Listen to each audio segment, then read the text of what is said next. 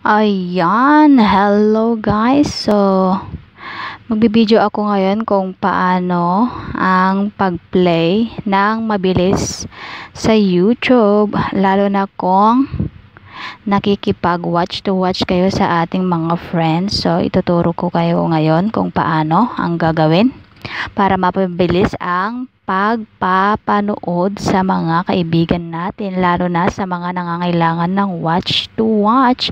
So, stay tuned. So, punta lang po tayo ng YouTube. Yan, i-click nyo po yung YouTube nyo. And then, i-search nyo yung taong gusto nyong panoorin o i-watch to watch. So, i-click nyo yung search. So, i-type natin yung pangalan niya.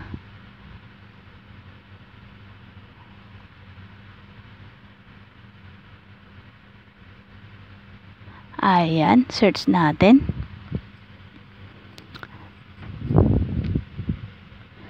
Ayan, naglo-loading siya mga kaibigan. Para sa ating kaibigang Alona Buenafe.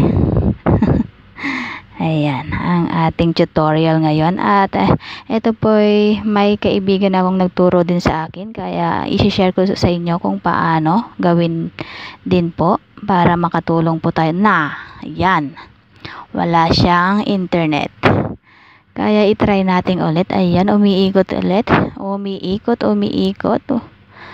Laban ka lang. Ayan, yung signal natin is kaunti lang ang nasasagap. Kaya i-open natin ang ating door.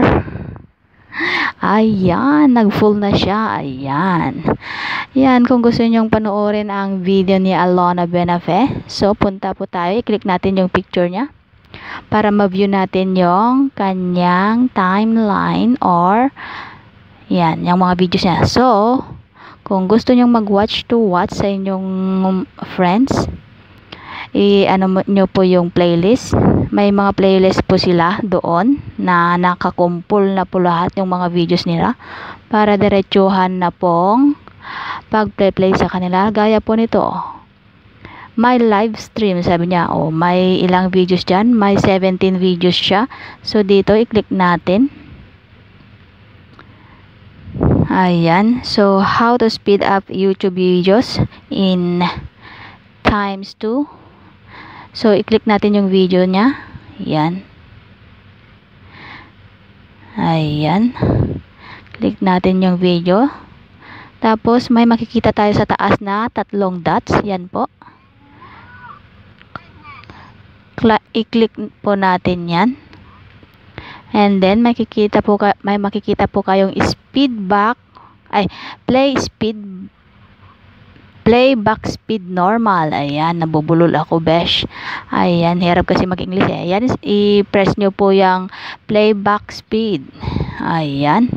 Ayan, so naka-normal po tayo. So, kailangan po natin ng mabilisang watch to watch.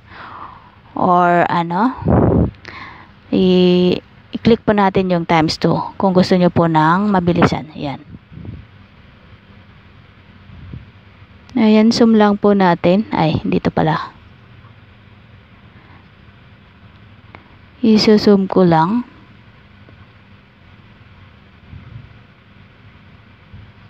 At lagyan natin ng sounds. Meron ba siyang sounds?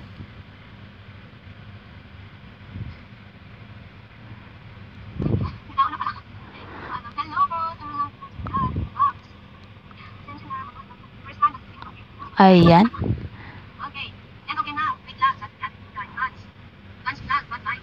Kung mapapansin nyo, yung salita niya is napakabilis. So, yan na po yung times 2 niya.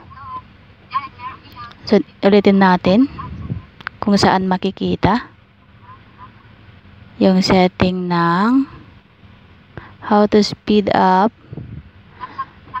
yung video. Dito lang sa gilid. Ayan.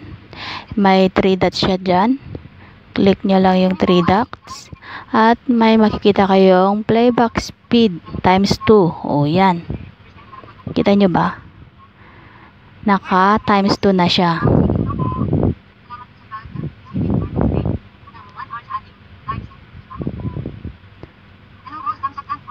Ayan.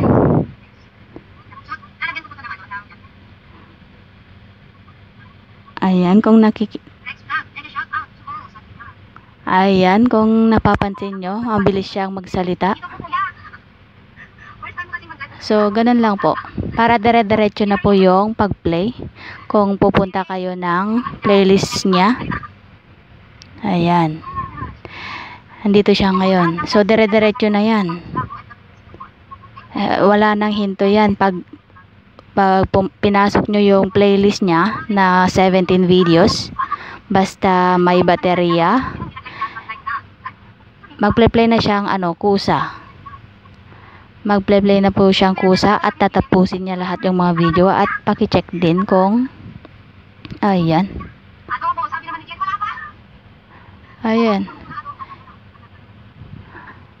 Ano lang natin. So, yun po ang how to speed up YouTube videos times 2 sa ating cellphone. Ayan. So, yan po yung natutunan ko ngayon at sana po may natutunan din kayo kung paano ang pag-speed up ng mga videos sa YouTube gamit ang cellphone. So, may speed up po yan sa pagpapanood para madali po tayong matapos lahat sa mga videos nila.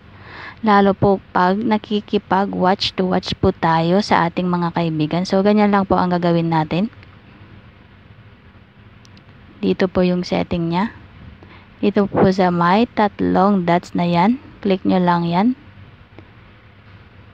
Ayan, hahanapin nyo lang yung speed, yung playback speed at times 2. Ayan, naka times 2 na po siya. Click nyo lang yung times 2. So, mag-automatic na po yan na nag times 2. So, yan na po. Masyadong mahaba na ito at goodbye.